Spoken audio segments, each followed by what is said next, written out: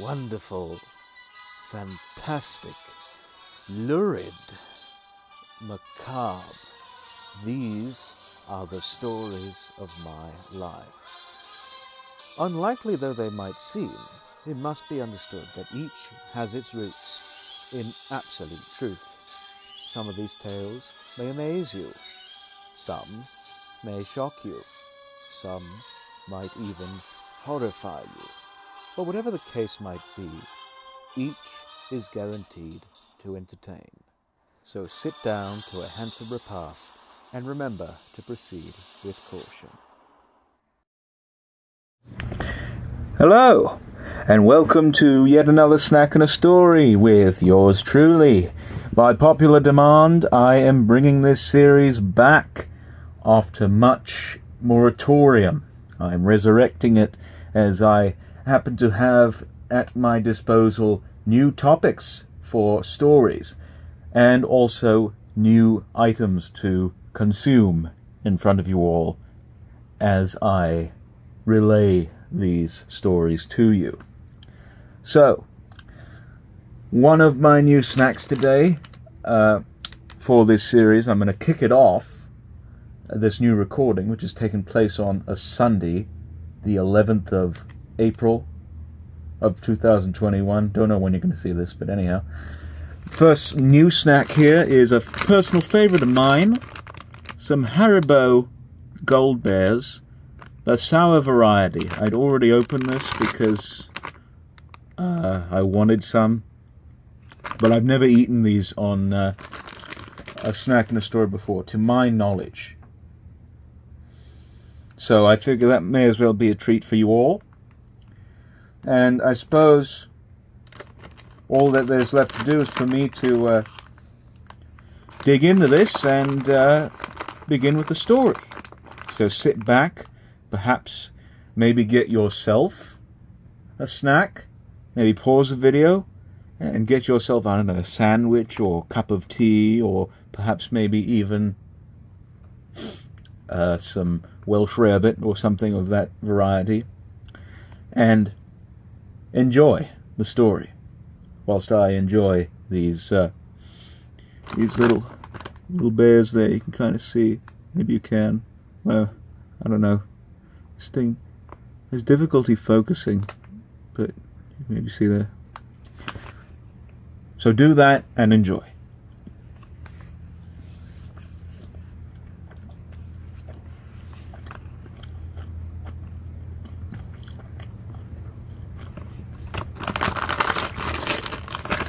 Be sure we show that off for product placement.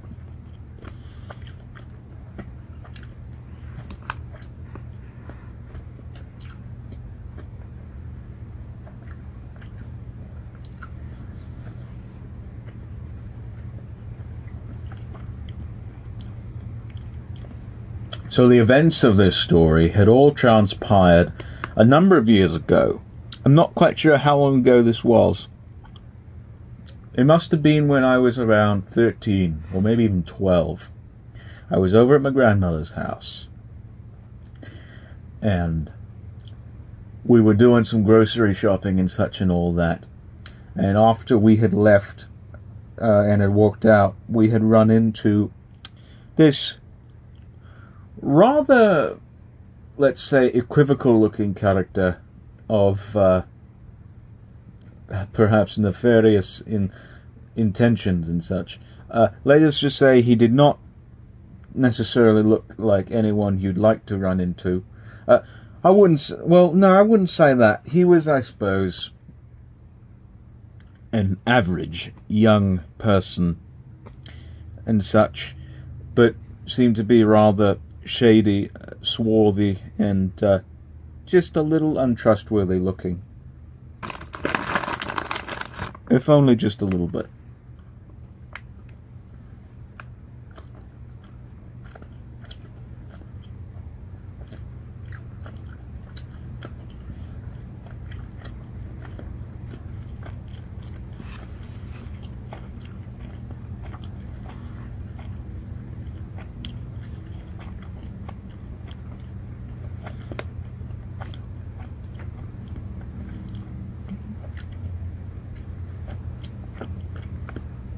And so this man accosts us, and apparently he happens to be selling some music, CDs, that he himself has made. I am not one to typically buy anything from outside of the grocers, mainly because you finished buying what you needed to get. Why must you get something else? I don't really do anything for charity. That's usually outside of there. Nothing for the troops. I just want to get home and such and continue on with my reading and all that, and perhaps consume the mass quantities, to quote that film, The Coneheads, that I've already bought there, without having to consume anything else that that was heaped upon me inadvertently, and now I am really just obligated to consume it, whether it's food or media or otherwise. It's just not for me.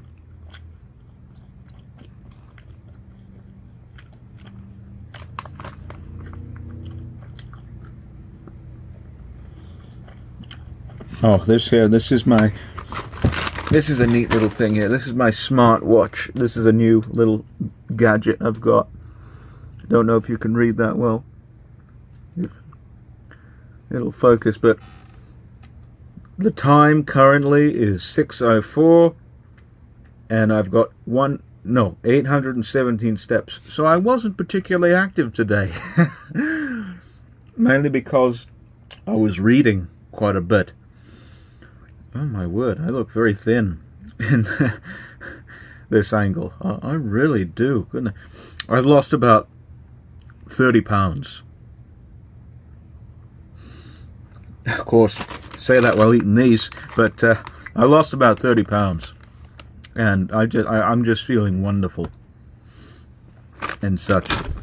But I am going to walk tomorrow. Not tomorrow. I'm going to walk shortly after this, in about an hour, and I'll get my step count up. But this was originally on here for sleep patterns and such, but we stopped checking that. But anyhow, I'm not one to typically patronize any improvised salesman outside of shopping malls or grocery stores or anything of that sort. But this particular man was rather importunate in his plea that we buy some of his music. Evidently, he had said that the music, and he was a young guy. He was no more than, I don't know, 20, in his early to mid 20s. So my age, basically. But he was very importunate in his wanting to buy our music, or our wanting to buy his music. And apparently, he says that his daughter, who was 11 years old, was a prodigy, a child prodigy, and was particularly adept in the field of Christian music.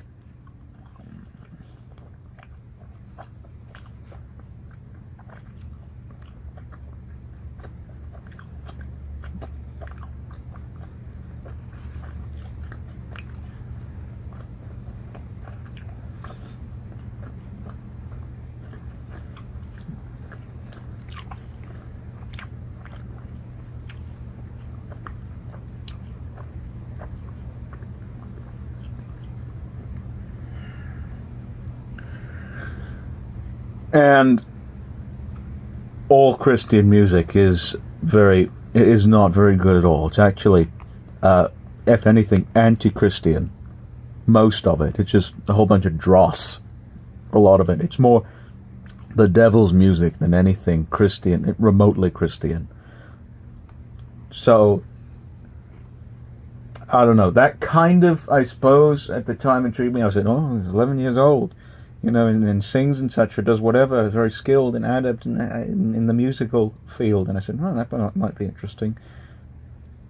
Maybe. But I was still kind of hesitant. And grandmother was hesitant as well. But this man kept imploring that we buy this CD off of him. There was a stack of CDs. There was one stack with, I guess, I don't know, a little girl on the case of it.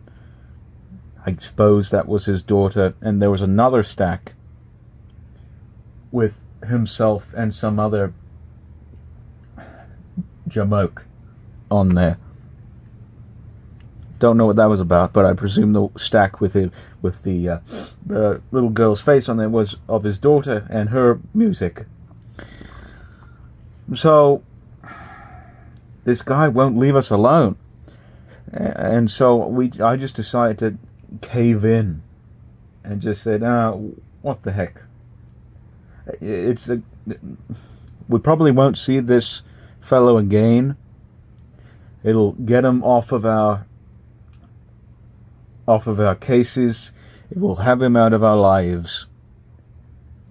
And who knows? It might actually be something good. So I paid him, I think, $1. Not $1. I don't remember how much I paid him for one of these CDs. But I paid him. However much.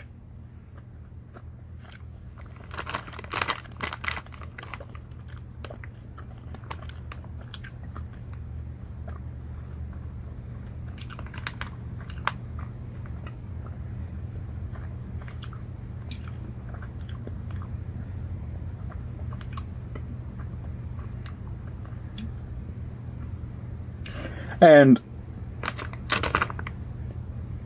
he proceeds to take a CD from off of this stack with himself and the jamoke. There's, I suppose, his friend on there. And I say, that doesn't look like a 12-year-old girl. But whatever the case, maybe it's just a false cover and it just says, I don't know, whatever. And so we buy it, I guess. And, he thanks us for our patronage and such and all that, and we move on. We didn't listen to the CD. Well, of course, we couldn't listen to the CD before we bought the thing. But he, and obviously he says, it's my daughter. She makes real good Christian music and such and all that. You're going to love it. And so we drive back to grandmother's house, and then we decide to listen to the CD to say, what's going on with this? This might at least be average. Who knows? We'll see how it is. Even though, to be honest with you, I'm not sure really about it because the cover looks a little dubious. But who knows? It might still be something of note. We'll see.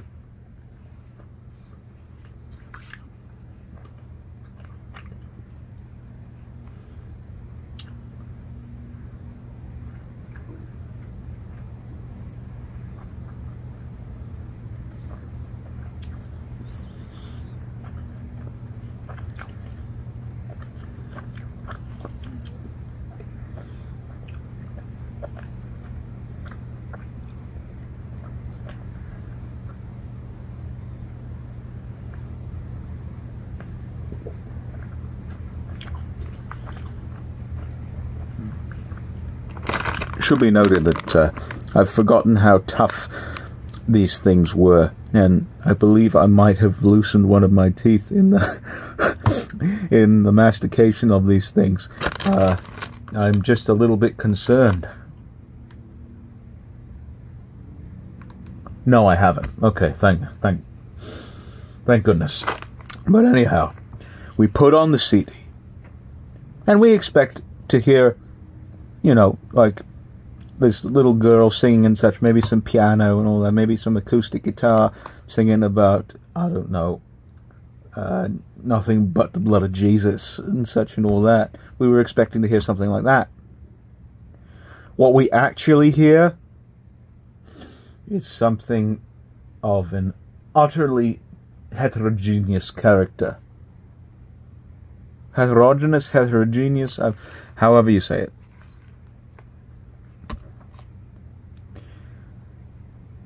You bloody rap music. The most abysmal rap music ever. It was so bad. It just awful. It was just overbearing,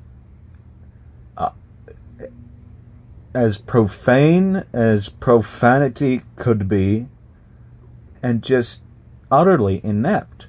I'm not a fan of rap or hip-hop. I know that it was begotten of funk, and I know it's very important in musical history. I do like a few, like a very few rap songs, you know, mostly by Tupac and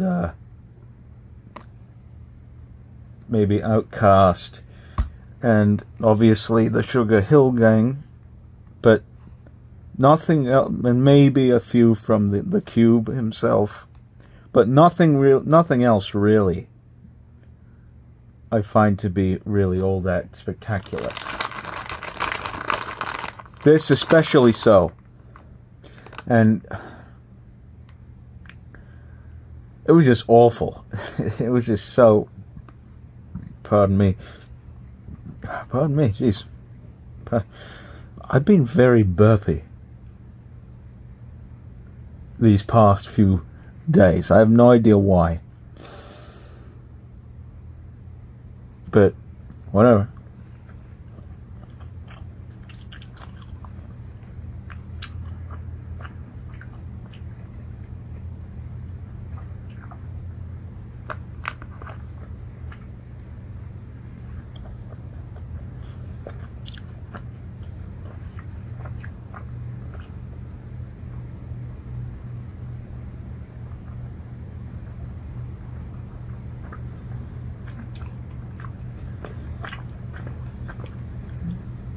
And so we take out the CD when we get home. We put it back in the case. Evidently,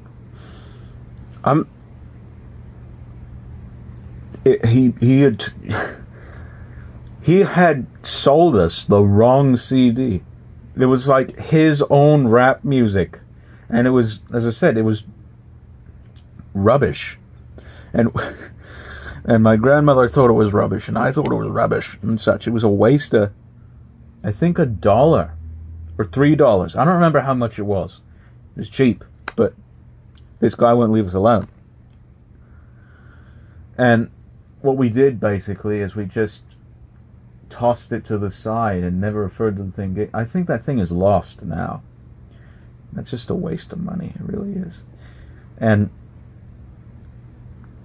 if this guy actually did have some music by his daughter, I'm not entirely sure, but I'm almost positive that the sole purpose of himself being stationed out there was to perhaps sell off his own self-produced amateur music to unsuspecting folks like myself and my grandmother, and try and make a quick buck, the way that most of these confidence men usually do.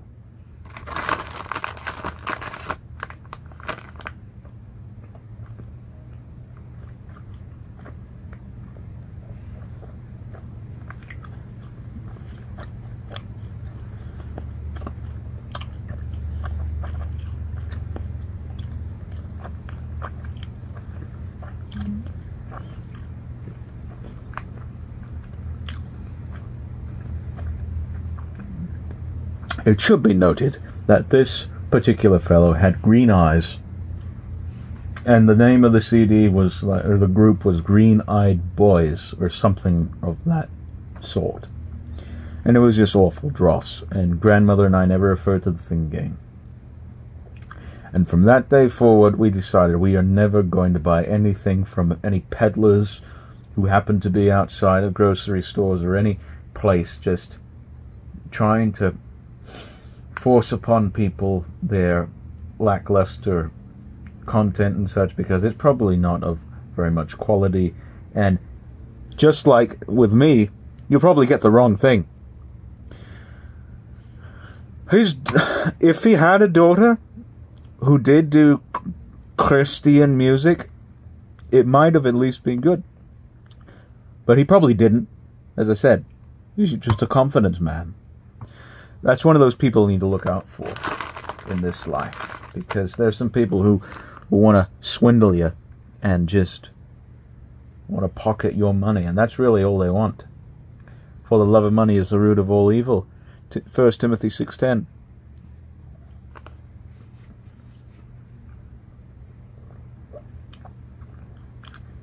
Evidently, I don't remember this particular location, but we've never seen, I or my grandmother has never encountered that man ever again.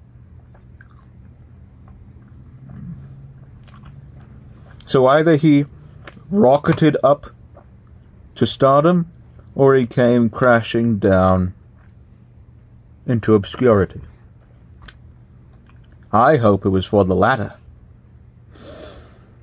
just because he happened to be so felonious with us and just ripped us off.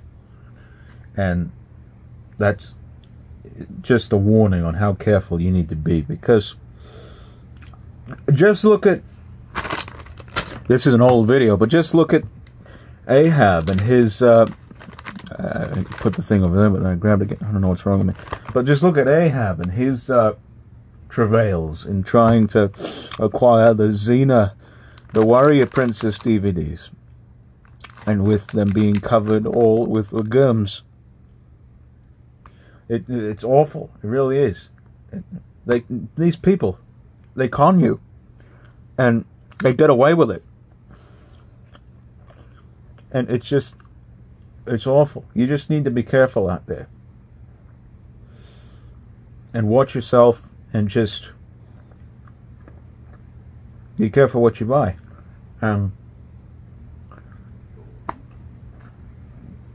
You'll be better off if you don't pay attention to any of these peddlers outside of big department stores and shops and all that. That's going to be it for this snack and story. I hope you've all enjoyed. Well, let me know also if you like this new background of these shelves here. I just thought it'd be pretty interesting to see the shelves and give you something to look at other than this body. You know, I just figured, you know, it might be interesting. But I hope you enjoyed that, and we'll see you here on the next video. Tune in next Friday to see yet another snack and a story, in which I regale you with another tortuous tale of my experience. And while doing so, I myself will be engaged in mastication. So hope you enjoyed, and we will see you next time. Cheers.